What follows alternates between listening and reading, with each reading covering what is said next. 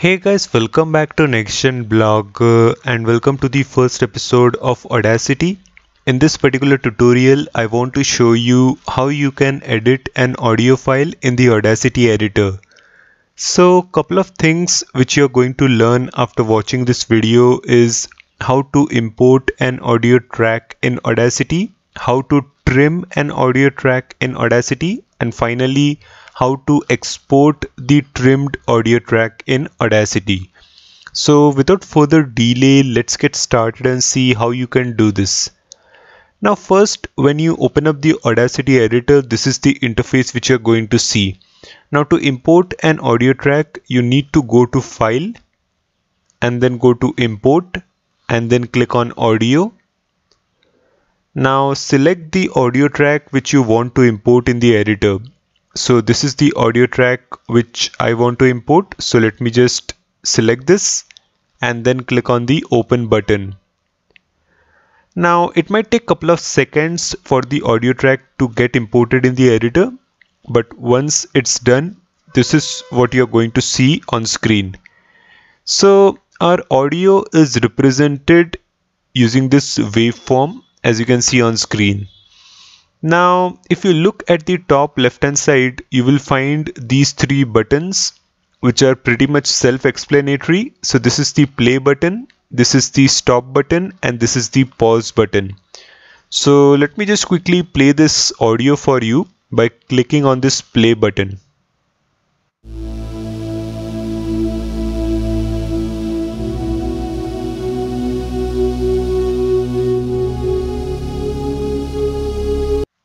Right now I've clicked on the pause button. The moment I click on the pause button once again, my audio will resume playing from the position from where it is paused right now. So let me just click on the pause button once again.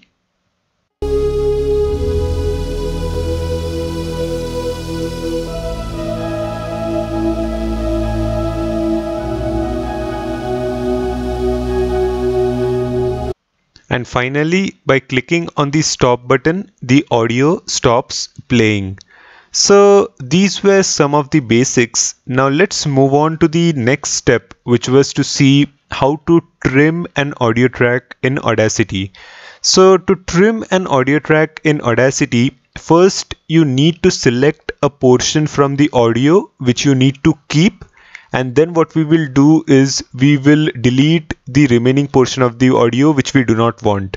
So let's say I want to keep this particular portion of the audio starting from 1 minute 15 seconds and ending at 2 minutes. So what I will do is take the cursor and double click on the waveform at roughly around 1 minute 15 seconds.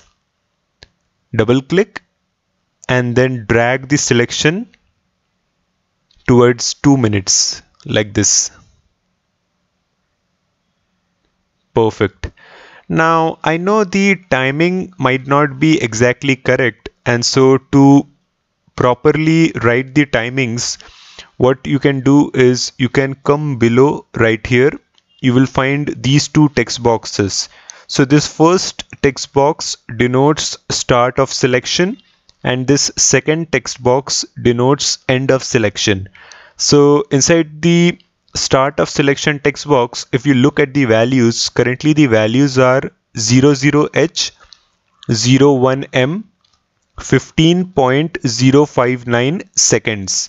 So 1 minute 15 seconds is proper, but inside milliseconds text box 059 is there. So instead of 059, I would like 000. So click on the milliseconds text box, write 000. Perfect. Now let's look at the end of selection text box. Inside end of selection text box, currently the values are 00H, 02M, 00.635 seconds. So once again, 2 minutes is properly written, but inside the milliseconds text box 635 is there. So instead of 635, I would like to write 000. So click on the milliseconds text box once again and write 000. Perfect. and we have successfully set the selection properly.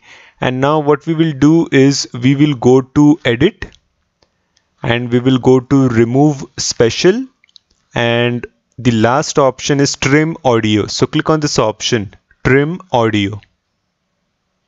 Perfect. And now as you can see, the portion of the audio which we selected is present on the timeline and the rest of the audio is now deleted. Perfect. Now what we will do next is we will align this particular portion of audio at the beginning of the timeline. Currently it is placed in the middle of the timeline. So to align this particular portion of the audio at the beginning of the timeline, you need to go to tracks, and inside tracks you need to go to align tracks, and inside align tracks you need to select start to 0, this option, start to 0. So click on this option, and the moment you click on start to 0, the portion of the audio track which was present in the middle of the timeline is now placed at the beginning of the timeline, as you can see right here. Now let me just quickly play this particular portion of the audio track to you. So let me just play this audio for you.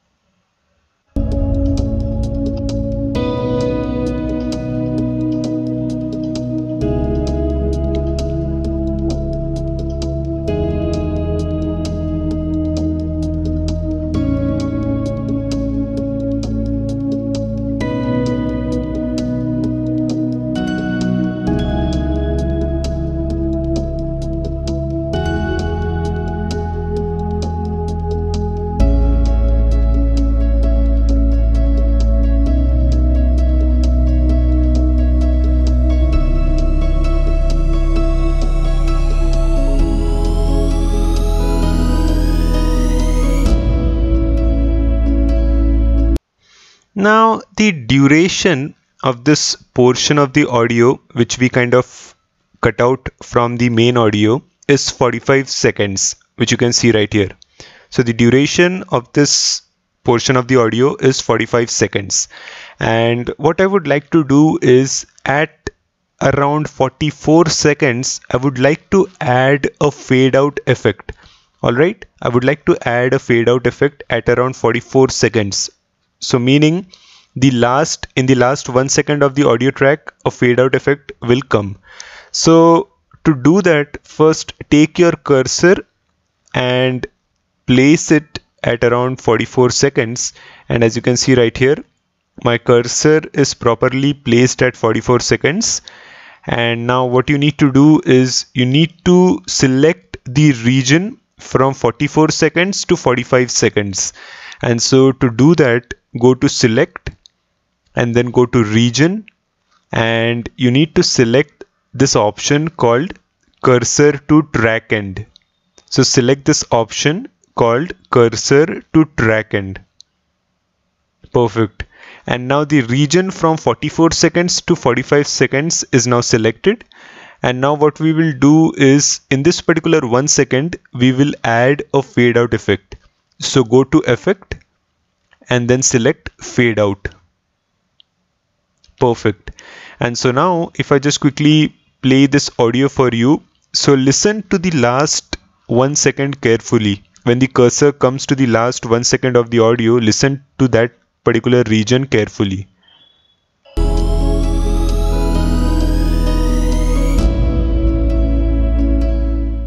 So as you can see, in the last 1 second, a fade out effect has been successfully added. Perfect. So we are pretty much done with trimming the audio. And finally, what I would like to do is I would like to export this particular audio. So to export this particular audio, you need to go to File, and then you need to go to Export, and then you need to click on this option called Export Audio. Now the moment you click on Export Audio, this Export Audio dialog will open up. Now you need to select where you want your audio to get saved. So I've already created a folder called Audacity Recordings in my desktop. So I would like my audio to get saved in that folder. So I've already selected that folder. Now you can write the name of your audio file right here, and inside save as type you need to select Wave Microsoft. There are other options as well, and we will see them in my future videos, but in this particular moment select Wave Microsoft, WAV Microsoft. And now look below, you will find this option called format options, and inside that you will find this one option called encoding.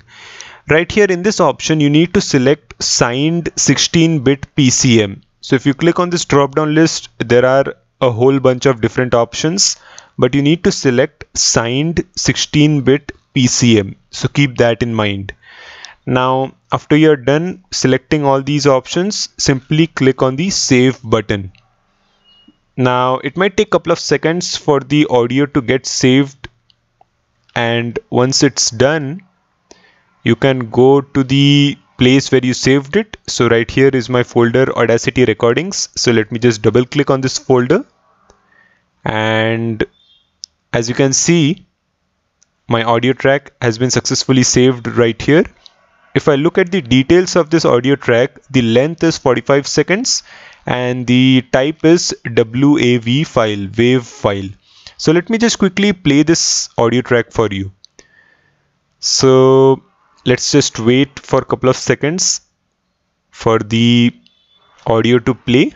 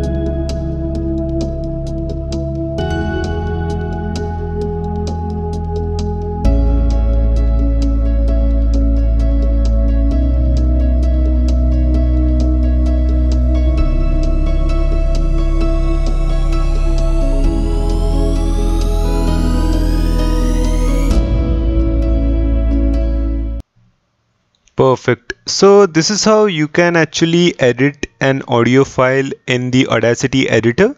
Do let me know your thoughts in the comment section below. Like the video and subscribe to my YouTube channel. I will again see you in the next video. Till then, thanks for watching.